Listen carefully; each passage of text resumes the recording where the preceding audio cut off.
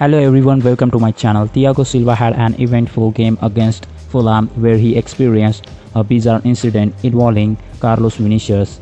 During the match, Vinicius made an unusual move that left Silva surprised and bemused.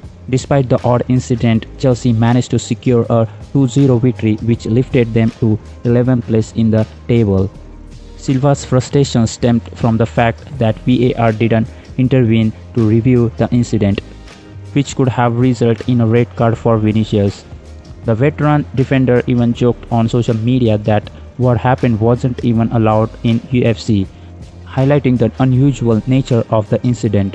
The incident added to the ongoing controversies surrounding VAR in football, with other continuous decisions in recent matches despite the drama. Chelsea secured a much-needed win as they were dangerously close to the relegation zone. They will aim to continue their winning streak when they face Burnley in their next match.